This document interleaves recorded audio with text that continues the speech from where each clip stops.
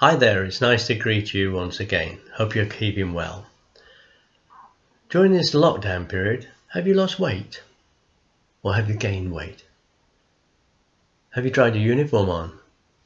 Is your army shirt too tight around the neck now? Or is your blouse too loose? Well, don't worry. I've got amazing news for you.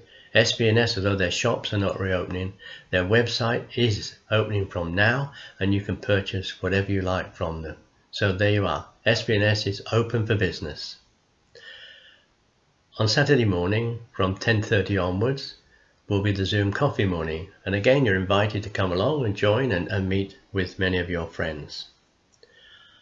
On Sunday evening we're reverting to the 5:30 prayer meeting after a very successful Songs of Praise, and a thank you to Annette and Simon for organising that. This week we have special guests for our prayer meeting. They are Alistair, Kathleen and Louise, better known as the Three Strawberries, and they will be leading us in our prayer and worship.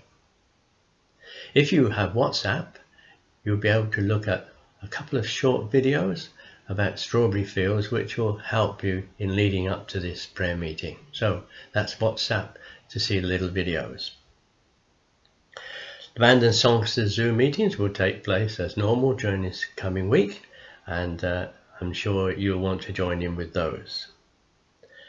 The latest about reopening isn't really good news. Our instructions are to remain closed until further notice.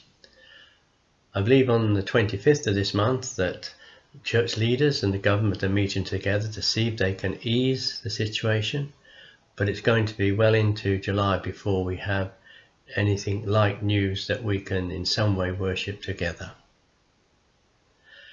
Those of you who give your cartridge week by week in the little envelope, you will have received, or if you haven't, you very soon will, a larger envelope asking you to put what you've saved into the envelope if you would like to hand it in to the office from 10 o'clock till 1 o'clock Monday to Friday. Or if you can't do that, then if you contact John Pilbara or Jim Williams, and if you can't get hold of them, then contact me and we'll arrange to come and pick it up for you.